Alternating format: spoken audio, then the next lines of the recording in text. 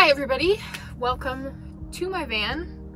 I've made a vlog video thus far about #vanlife, but obviously I really never explained what I was doing here. Yeah, I have a blog post. I know not a lot of people like to read, so I don't necessarily expect anybody to have seen that. A lot of the information I'm going to cover is pretty similar to that, but at the same time, like, I can tell you so much more in a video in 5 minutes than I can write in a blog post. And so yeah, without further ado, let's just get started. How did I get to the point where I was building this thing? Well, I'm an idiot. So I thought I had signed a 1-year lease with my apartment complex that I was in. That's a normal thing, right? Signing a 1-year lease. So I unexpectedly, 10 months into my one year lease, got an email saying you have to sign a new lease and prices are going up 5%.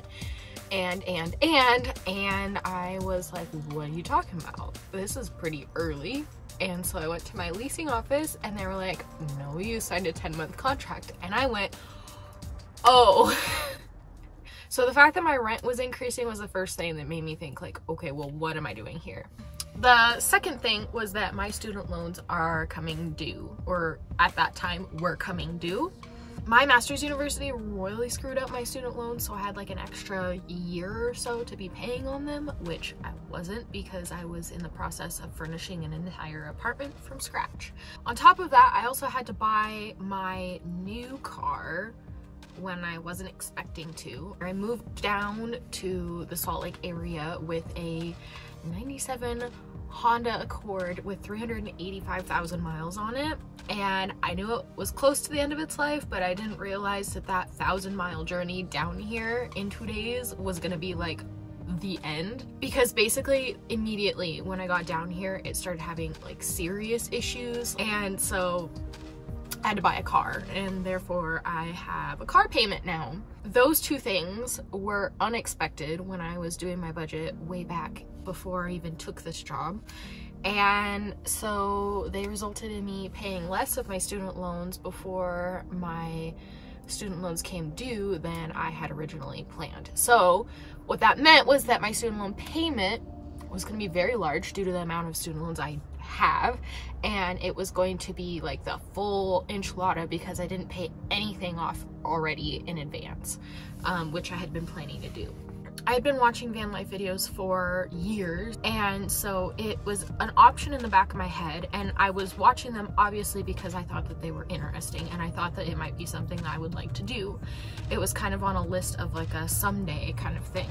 I took about a week. I started crunching numbers, not even with the van in mind. I was just like, okay, if I stay in this apartment and my student loans are estimated to be this amount of money, because on top of that, my student loans were messed up into like multiple different due dates that somehow were not adding up, and nobody figured out that they were multiple different due dates. So every time I called them asking, well, what will my loans be? It'd be like a different amount. And I'm like, what is it? How much do I have to pay every month? Turns out it's a sum of all of that, which I was somewhat prepared for because the student calculator online put me in the like $1,000 a month range. And so that's what I was using to budget with, was $1,000 a month.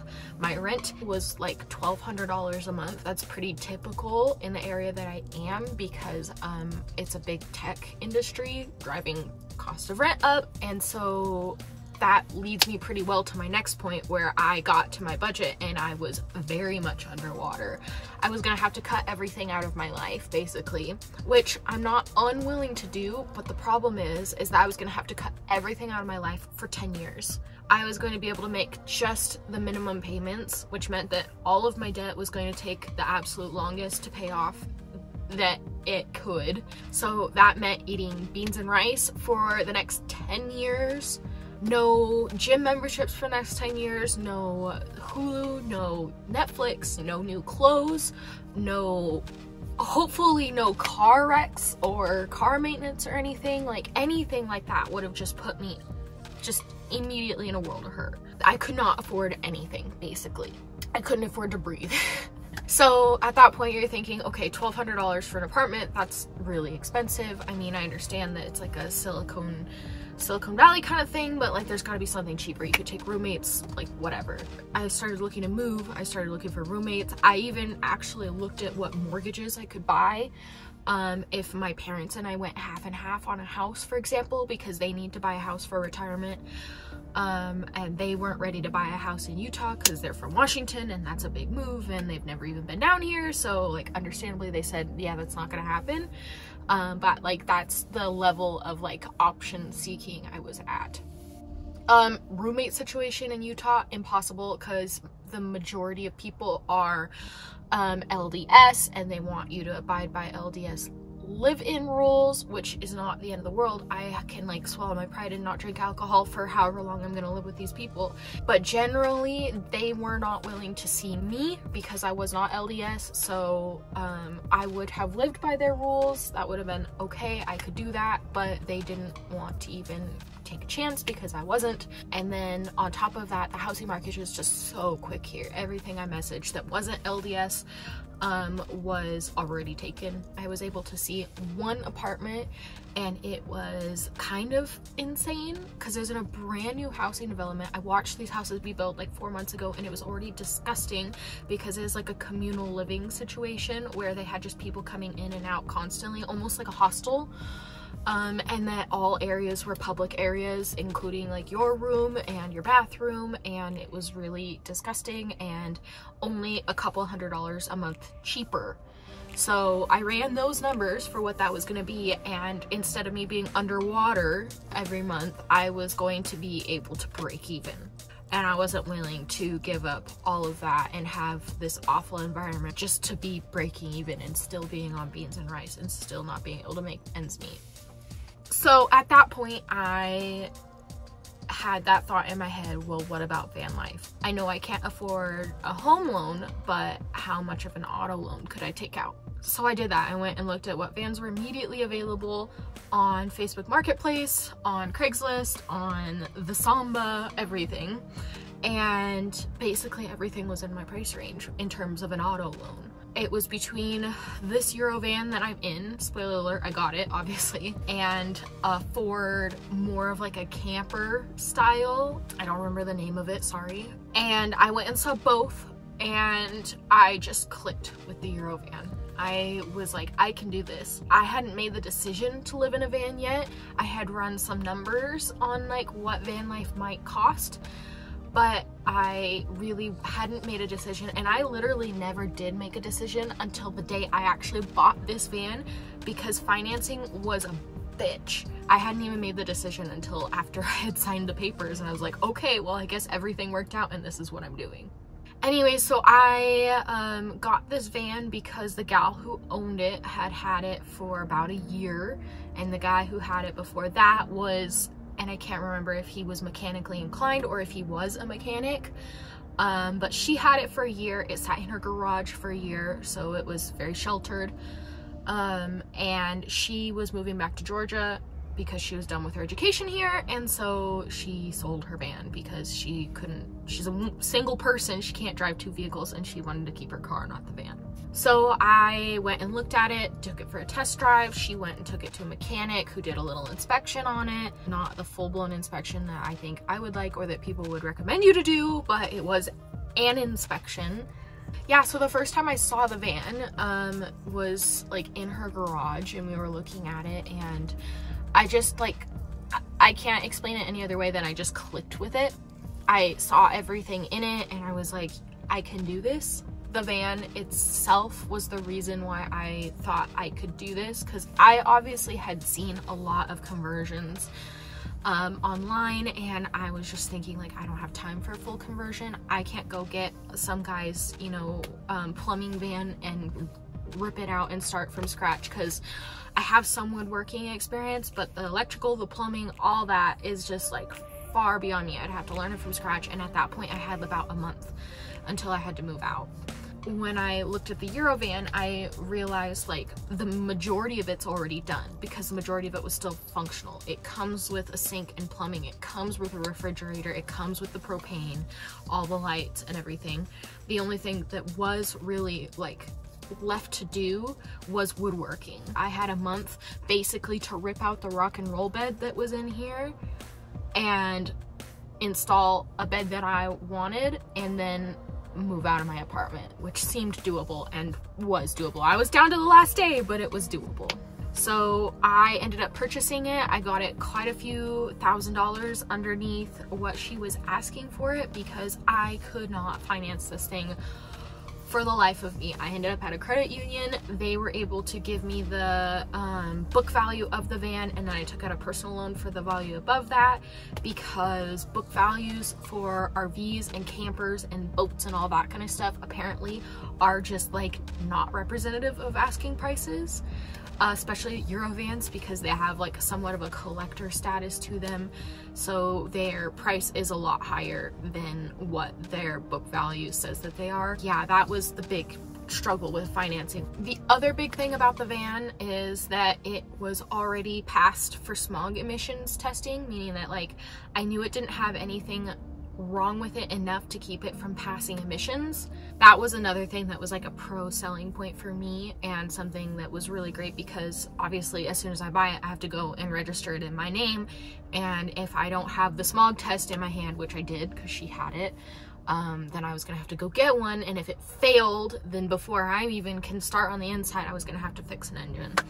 And so that was a huge selling point for this specific van, is because I already had a smog test in my hand. It was very recent, and well, it has to be recent. They're only good for 2 years, but I knew that I would have no problem registering it. So like the first thing that I had to do once I bought the thing and got over the hurdle of buying it, registering it, I knew that I could do that and it was not going to be any problems, and then I could just like get to work. So the other thing is that, yeah, I'm living in a van, like hashtag van life and everything, but I'm not traveling, I'm stationary. A huge part of my decision making on this was whether or not I was going to be paying the same amount as I was in rent in one van loans into a place to put the van, because RV parks and like KOAs and stuff are very expensive. They're like $300 a month or something, and so the amount I'm paying monthly on my van payment and wherever I'm parking it needs to be like less than however much I was paying for the apartment that I was in, or even like a roommate situation with the apartment. Otherwise it doesn't make sense. I actually hopped on a site called Neighbor. They lease out storage spaces. So like if you have a cabinet in your garage, or if you have a basement or a storage shed that you're not using, then you can lease it out and people can put their shit in it, and you make money off of it, and they have a cheap place to put their stuff. What they also do on that is RV storage. So people who have extra spaces in their driveways, like parking pads, just like random extra acreage, they put that on Neighbor and people park their RVs on it. And you know, basically what I did was message the people who had RV spaces available that I would be willing to live in based on their photos, and messaged them and asked them, hey, do you care if I live in it? Luckily one guy came back off of that and said, I don't care. I mean, I want to meet you, but yeah, I don't care. So I went and met him, looked at the spot, we talked about like electricity needs, we talked about water needs, and it worked out really great. He's a really nice guy. He's only charging me $65 a month to stay here, which obviously is like mind-blowing. So he owns the whole property. The place next door is a rental property. The tenants have the electricity that I'm hooked up to, so they're paying for my electricity right now. I have to coordinate with the tenants on how much electricity I need to pay every month. And side note, they haven't asked me to pay any electricity. I've talked to them, I've met them. They said that the electricity bills are so tiny because they're splitting it amongst themselves already inside the apartment that they don't even want me to pay electricity. It's like not even worth it for them. And then water, he said that he pays for the water. If it's from this spigot, I'm allowed to get however much water I want out of that. He's like, you can't possibly use very much water in that van, so like just take the water out of it, no problem. And so I do. I have a flex hose in the back of the van, and I can hook it up into his spigot, fill up the van water, and I'm good to go. My water tank in the Eurovan is 8 gallons, and that lasts me about a week in the summer. And so it's just like a weekly chore that I do, and it works out well. But yeah, moral of all of this story is that I'm stationary. I have my Honda that I originally bought because I had to replace my old Honda. I have that and I commute with that. This van stays here 24/7 unless I'm taking trips or something. But I'm really enjoying my time here. I know a lot of people were freaking out, like, man, how are you not gonna go crazy in here? It's such a small space, and it just really doesn't feel like a small space, especially when you're sleeping. Your head is way back there and you have the whole van in front of you. And it's been really great. And one of the reasons that I know like that this is gonna work is because I just got back from a trip from Fiji where I was living in a hostel, and so like just to the absolute opposite of living in a van. You know, in a van I'm here, I'm by myself, it's a small space, all of it is mine, I can do whatever I want to it. And in the hostel it's like a very large space with a lot of people in it, and nothing is yours, and you don't even like have really necessarily a place to put all of your stuff. And when I was in Fiji, I was actually thinking, I was like, man, how am I gonna adjust to being back in the van? I was dreading coming back to Utah because it's cold. Like Fiji's 80 degrees even in the middle of the night in the winter. But I was wondering like, oh man, how am I gonna adjust to being back in the van? But actually it all has been very seamless. It's just, it's home because I've made it, and I've made it home, and I made it all work for me. So that really was comforting. I can come back from like the polar opposite of this and still be happy. Van life thus far is going really well. I've been in it almost half a year, I think.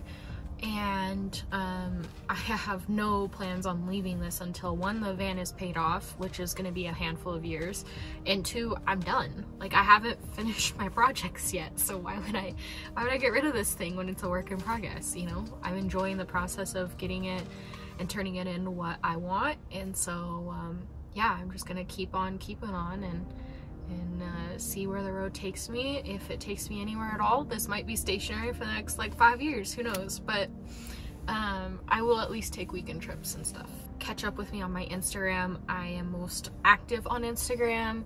I have a Facebook page, and I have a blog that you guys can follow as well if you want.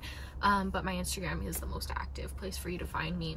So link of all of that will be in the description box below. And yeah, I hope you guys all have a great day and that this was helpful for you all, because I know this can be a little confusing to some people. Anyways, I'm rambling. I will get off of here and talk to you guys all later. Bye.